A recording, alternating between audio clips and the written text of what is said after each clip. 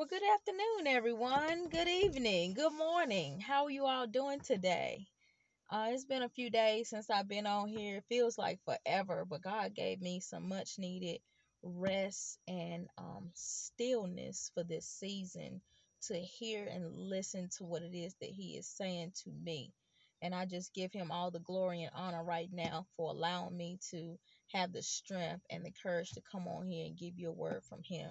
So it's just a quick word, really quick. Um, One of my quickest words. I said that the last time ended up being like 10 minutes. But this is really a quick word today, an encouraging word for someone who needs to hear it. And also for me, I need to hear this word too. He's speaking through me and to me, and I give Him all the glory and honor for that. But for you who are waiting on the promise of God, it hasn't came yet.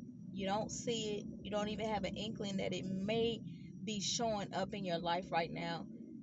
This is what the Lord is saying to me.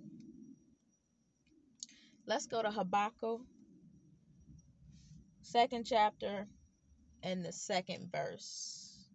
And it says, Then the Lord said to me, Write my answer plain on tablets, so that a runner can carry the correct message to others. This vision is for a future time. It describes the end, and it will be fulfilled. If it seems slow in coming, wait patiently, for it will surely take place. It will not be delayed. That's a word for somebody today, and I pray that you receive this word. Whatever it is that the Lord has promised you, believe that it will not be delayed. It will be here right on time, right on schedule, and His divine right timing.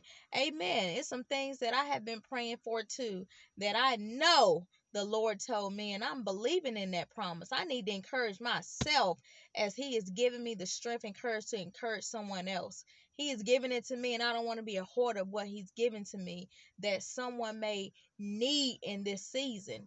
Be encouraged, for it will not be delayed. Have a blessed day. May the Lord bless you. May He keep you, and may heaven forever shine upon you. Be blessed.